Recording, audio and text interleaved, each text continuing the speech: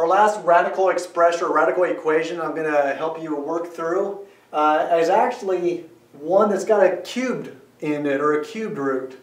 3x minus 1 to the 1/3, or the cubed root of that, plus 4 equals 0.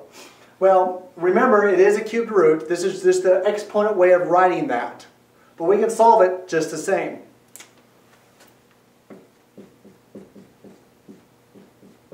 Isolate the root. So I added negative 4 to both sides. Now, do you see what I'm going to do to both sides of the equation here? I'm going to multiply, or actually raise both sides to the exponent of 3.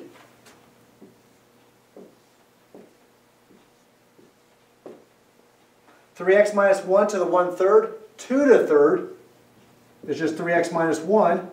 And then negative 4 cubed is negative 64. 3x, subtract 1 from both sides, gives me a negative 63. And then x equals a negative 21. And there's my solution. I need to check the solution to make sure it still works. But that's my solution that I'm at. I'll plug 21 back into the equation and see if we get something that works.